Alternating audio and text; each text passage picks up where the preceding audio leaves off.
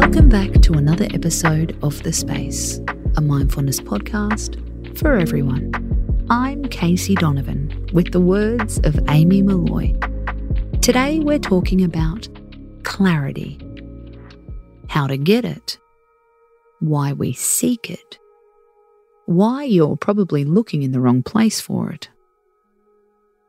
We all know what it feels like to have clarity.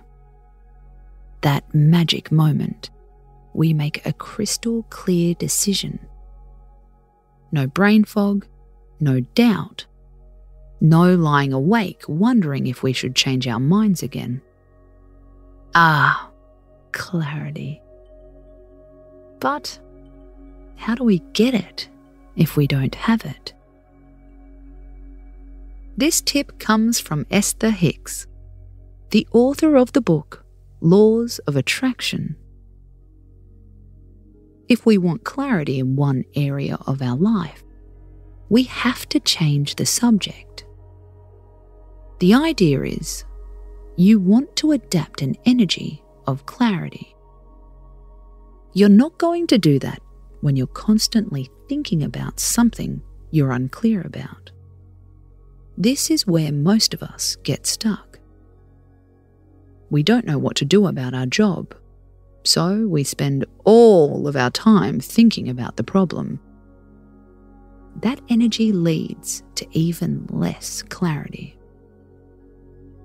You've got to accept clarity off topics, says Hicks. That's how we get clarity on the other topic. We can all get clarity easily. There are lots of topics you can focus on where you have clarity. She gives the example of a light pendant. Look at the light hanging in your room right now. Focus on its shape. Focus on its line.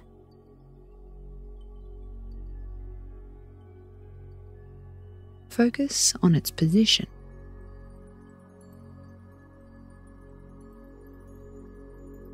Focus on its shadow.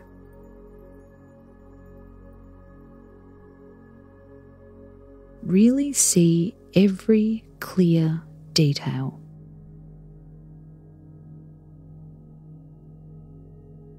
Here is clarity.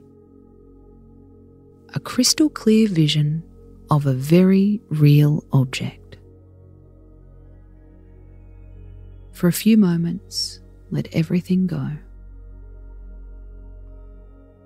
Simply focus on this one thing.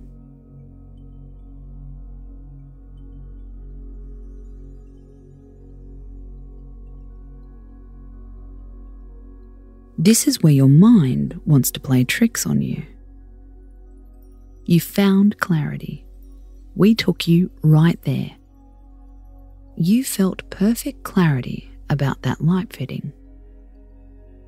Now, your mind wants to skip back to the other subject you want clarity about. But what about my job? The more we can embrace off-topic clarity, the more we get used to seeing through the clutter. This is why we meditate. It's a brief window of time when clarity comes easily, and that can help us find clarity on everything else. How can we lean into this today? Wherever you are, find yourself going back to that problem. Take a clarity break. Focus on one thing you can see which gives you perfect clarity. A chair, a tree, your keyboard, that crack in the ceiling. What do you know for sure? What can you see without hesitation? Let yourself enjoy this off-topic clarity. Trust that on-topic clarity will follow. Space out.